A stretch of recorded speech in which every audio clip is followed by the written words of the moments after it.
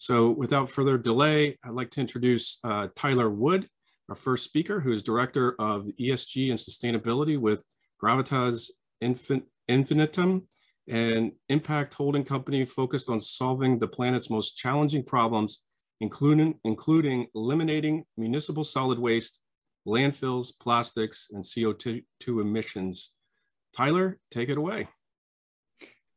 Thanks, Tim. Appreciate all you're doing in the sustainability space. And thank you, Peter, for putting this event on. It's pretty exciting to be able to speak with all these, sustainability thought leaders and, entrepreneurs. So look forward to future collaboration as we clean up this planet. It's the only one we have, so let's do it. As Tim was saying, I'm the Director of ESG and Sustainability with Gravitas Infinitum. And we are trying to solve the Earth's most challenging problems. We have three initiatives, and I'll go over them because we are a holding company. We have a lot of different things going on. But T4L is Transportation for Life. I'll kick off with that. That's an electric vehicle subscription company. We're working with Tesla, Porsche, Nissan, Lucid, Ford, and GM. And more on deck. Essentially, we're just making electric vehicles, our ability to access electric vehicles quicker and cheaper through a subscription service. And so we are I affectionately call that one our baby unicorn because it's growing so fast, and it's targeted for an IPO later this year or the beginning of next. That just allows people to subscribe their electric vehicle.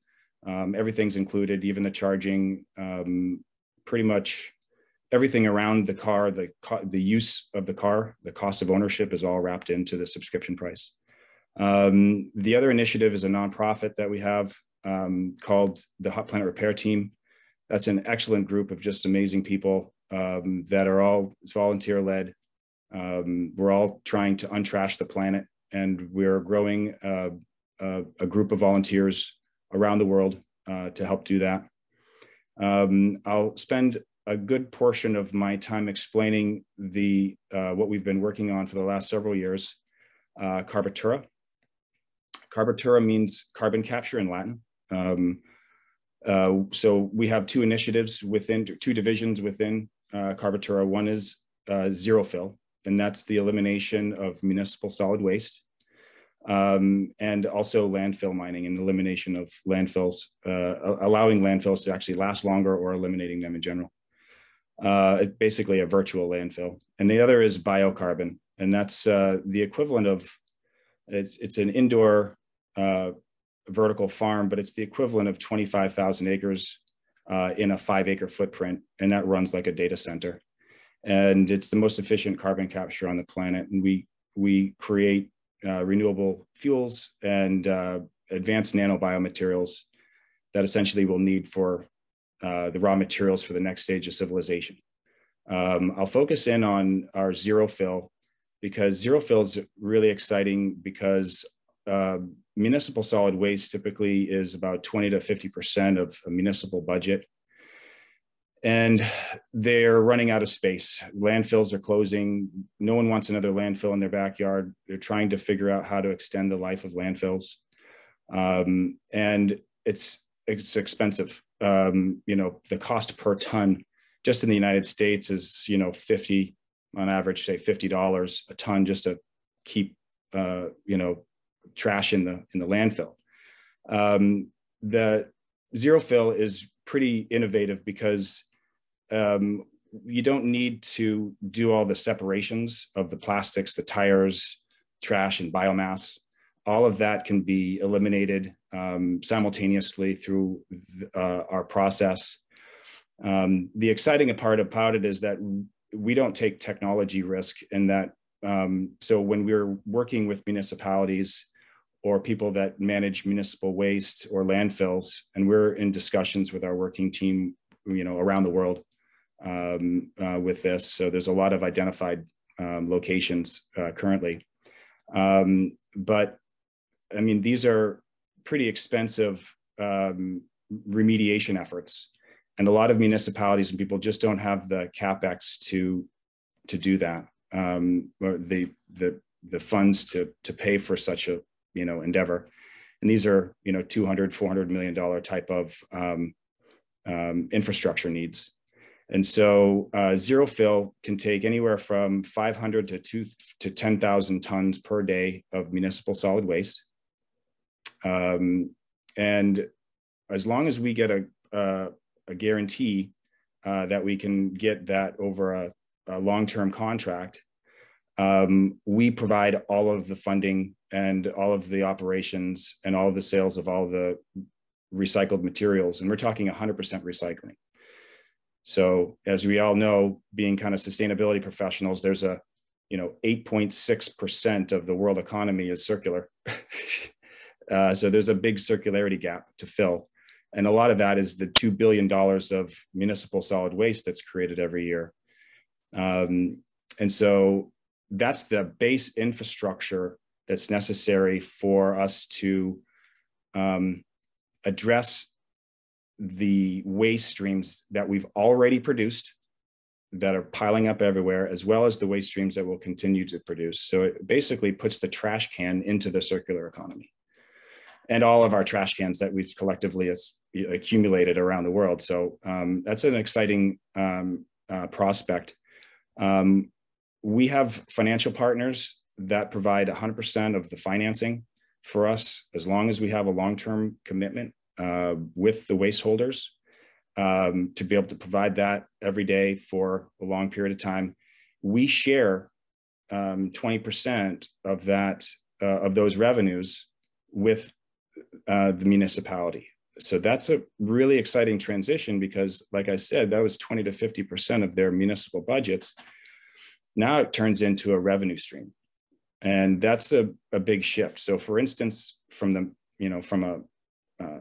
financial standpoint, that's about a $400 million build out for 2,000 tons per day. Not a lot, but it's significant. But that would provide about $80 to $90 million in annual revenues to that municipality.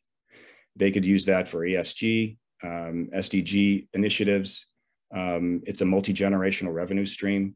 So that's just kind of a game changer. I don't know what you wouldn't call that a baby unicorn, because it's bigger than that. It's almost a whole new industry. And so what we're doing with that is identifying people that are dealing with or overwhelmed with an immediate need to eliminate municipal waste. As long as they are a global 5,000 company or a municipality or a country with a decent credit rating, we can work with you. And so that's kind of the zero fill. As far as building onto that, a lot of countries have these initiatives of capturing carbon and carbon neutrality and their national determined contributions of carbon. Our biocarbon facilities can bolt on to these zero fill facilities and capture, megatons of carbon. And the raw materials that are coming out are carbon negative. So we're talking activated carbon, we're talking graphite, we're talking graphene, and even diamonds. So it's a whole nother environment when you're working at the nano level. And that's what we see ourselves are. We initially were more of a nanomaterial company. And we realized what we were walking into was we were really solving one of the biggest challenges of this sustainability movement is dealing with our waste streams. And once we effectively deal with our waste streams, then we can start really dealing with additional opportunities to pull down atmospheric carbon. And from the standpoint of graphite, that's an exciting material. There's on average 220 pounds of graphite in every electric vehicle. And the United States produces zero graphite. So it's a critical mineral for this decarbonization and electrification trend. And we see ourselves with advanced processes to be able to create that, both renewable graphite and carbon negative biographite. So, and that's in summary where I'd like to wrap up. I guess I've hit my hit my time frame, but thanks for letting me participate and communicate with everybody. Great, Tyler. Thanks for that. Maybe you could tell us a little bit about, before I ask my question, maybe be good if anybody in the audience has a question for Tyler to put that in the chat or in the Q&A and make sure that to get your question asked. In the meantime, while we're waiting for questions to come in, I'd be interested to know more about the zero fill, logistically, how that works. I mean, you mentioned a system. Is it a modular system? Different municipalities, different entities are going to have different amount of waste for you to process. Maybe you could tell us a little bit more about that. Sure, it is modular. Basically, we start at around 500 tons a day, but essentially it can scale up. It doesn't take up a lot of space. Say a 2,000 ton per day facility would take up about 3 acres, or a 200 by 200 foot facility. We'd like to keep it covered and protect our machinery, but it can be outside as well. But we'd like to keep them at close proximity to landfills or anywhere there's choke points of waste. And so, like for instance, in New York and Long Island, there's a landfill that's closing in 2025. And then, they're being forced to figure out what to do with all this waste. And no one wants trains full of trash going through their neighborhood to upstate New York.